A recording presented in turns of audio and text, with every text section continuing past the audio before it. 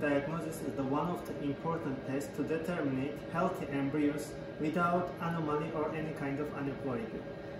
We have a two-way to determine healthy embryos by pre-implantation genetic diagnosis. First way, PGD5 chromosome with FISH testing, which we are able to determine 5 chromosomes which are responsible from the implantation and the common disease like Klinefelter syndrome, Down syndrome, trisomy, etc. There are second way to determine healthy embryos by next generation sequencing, NGS, which we are able to check full chromosomes. By the both tests, we are able to get healthy embryos by the different genetical consent before embryo transfer. By next generation sequencing, mostly we are using trafectoderm cells with the 5 to 6 cells which we are receiving 5 days on the blastocyst stage. For regular PGD5 chromosome testing, on the 3rd day of embryo development, we are receiving 1 blastomer which we are able to check chromosomal development by the FISH technique.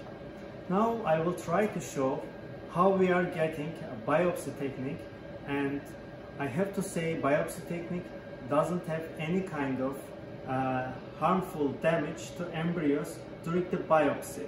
So of course this can be depends of the experience of the embryologist, quality standards, and of course protocols which we are using in the embryology laboratory. Basically on the blastocyst stage we have trafectoderm cells which create placenta, and we have ICM which carry up all DNA genetic material of the parents which create the baby. So we don't touch during the biopsy, trafectoderm biopsy, to fetus which create the ICM. Like we only get biopsy cells through trafectoderm which create a placenta, and it is not harmful for the embryos. Here is the tricky point to don't give damage to ICM which carry up the genetic material here. So we are trying to be far away during the biopsy because we are using laser technology to be keep away from the ICM cells and to don't give damage to the genetic material. We only receive 3 to 5 cells to trafectoderm, and trafectoderm is growing so fast which can cover these cells in a short time. As you see on the video, there's holding pipette which we are trying to keep blastocyst, and which is biopsy pipette which we will make the biopsy. So as well, I'm calling the trafectoderm cells around of the blastocyst which is totally hatched blastocyst, and ICM cell which are keeping the genetic material and the fetus part. So holding pipette we are trying to catch on the position which ICM will be far away than biopsy pipette. Then biopsy pipette is closer, and we try to open our laser active, and then with the high zoom of the objective we try to catch carefully our material, and we are trying to calculate 4-5 cells from the trafectoderm part, and which we are far away from the ICM part. We just get several laser shots, and then we are able to get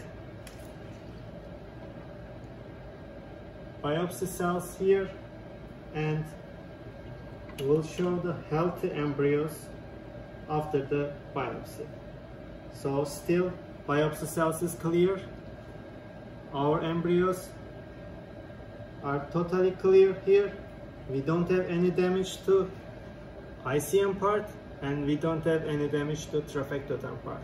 Mostly there are, before the freezing in 10 to 15 minutes, this blastocyst will become expanded and the best position before the freezing.